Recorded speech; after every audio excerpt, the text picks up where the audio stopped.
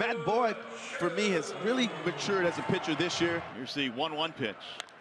Driven high in the air to left field. Playable. Justin Upton is under it. And Boyd will have a scoreless first inning. No runs, 1 hit, 1 man left. Pitches, keeping his hands back to be able to handle the all-speed pitches. And Boyd tied him up there and struck him out. And Profar pops it up. First pitch he sees. Kinsler goes back to the grass, and the threat is over. He'll shoot that one in the air to left field. Sinking. Upton coming on to make the catch.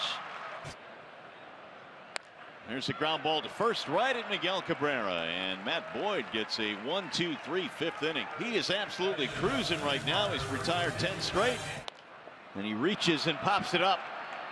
Kinsler going back to the grass, and that'll be it for the Rangers here in the 6th. Just got a piece of it. No, struck him out. Apparently didn't get a piece of it. Boyd ready again with the 1-2. Swing and a miss, and Odor is out of there. And get Moreland out. Ground ball right at Miggy at the bag at first base. That'll end the inning. That's how you draw it up.